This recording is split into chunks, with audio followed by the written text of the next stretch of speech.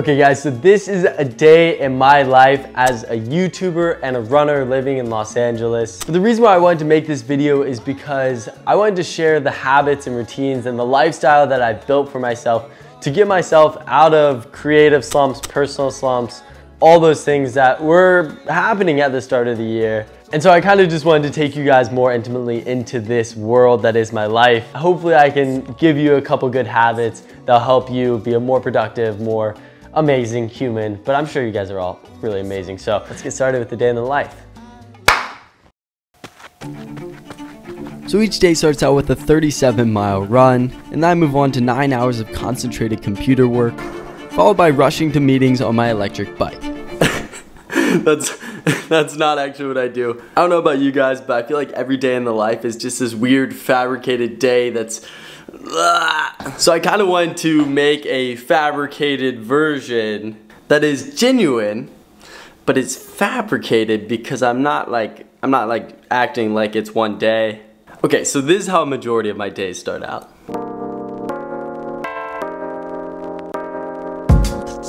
So majority of my days start out with three main habits: manifestation, meditation, and logistics. Let me break these down a bit. So basically this is my manifestation sheet.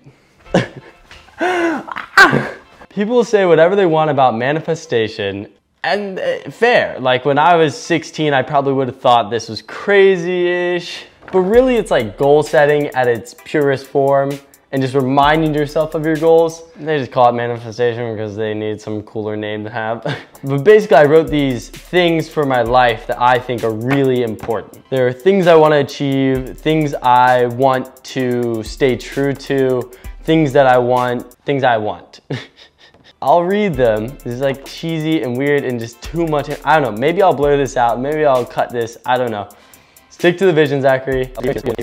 It's a little cheesy. It's a little bit weird, but it's something that I recite to myself and remind myself what I need to do.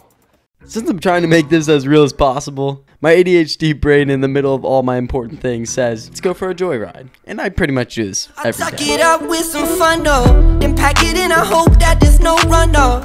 But I'm not worried cause I just got some more runs left, and I've been feeding off the gas.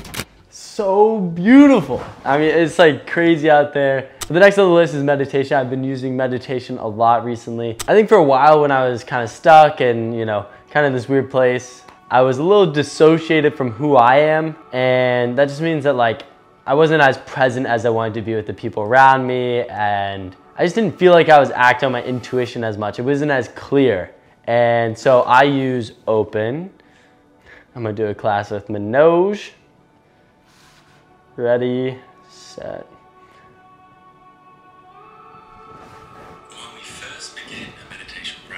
Okay, let's get to the final little habit, logistics.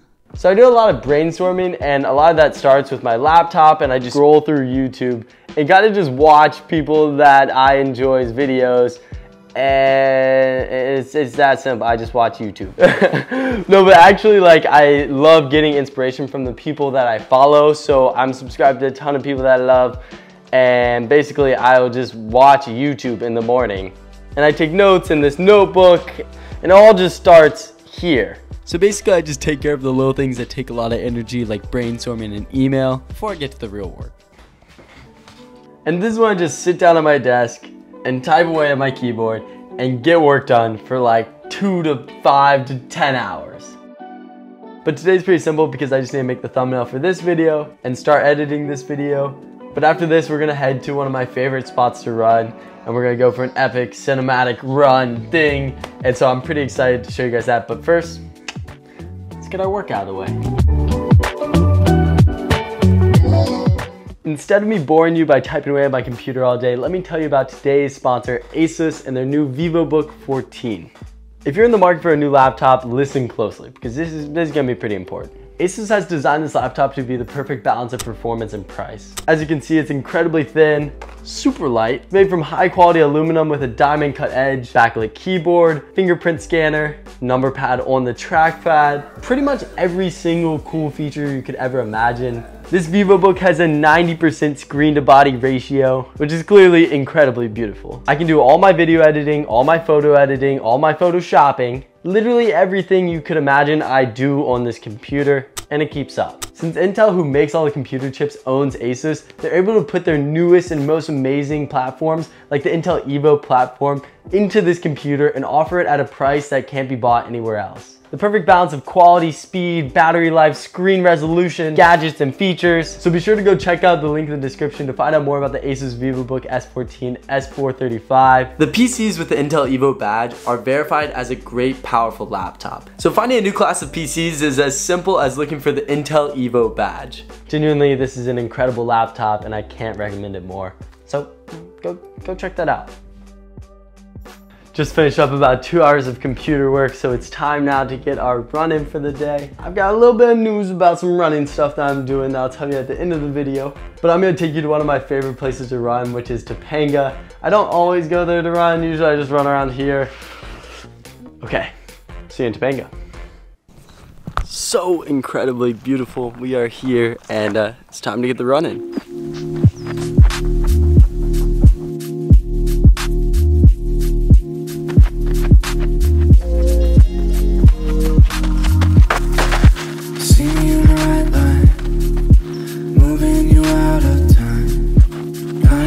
But your heart beats faster than mine. I don't know what to tell you. We're not gonna make it right through. Was only for one day, an honest mistake, and now you see the truth. Turned into a bit of a hike here. Super steep. Let's keep going.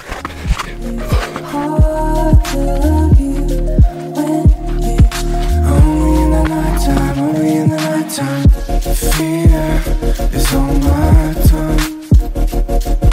Say it from the veil, 'cause it's over, alright.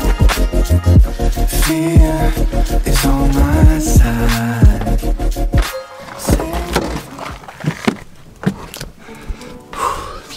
Run complete. It was beautiful. I hope you guys enjoyed the cinematics I got. The craziest part about living in LA to me is that I can drive 30 minutes and get this, which is just so far from what I've ever seen in my life. And so it's this like special thing where I just have this oasis hanging outside of this giant city that I live in. And it's just so special to see.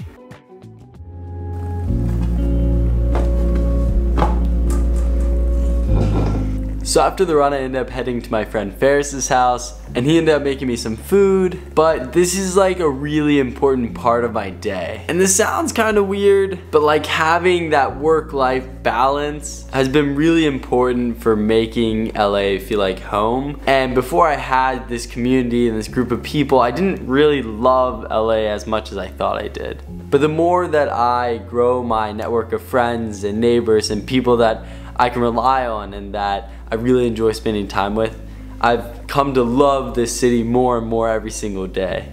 And I think this message resonates for those going to college or those moving to a new city. Like, it's kind of hard at times, but the special part is the more you grow and reach out and make friends, the more homey and the more like your heart is there.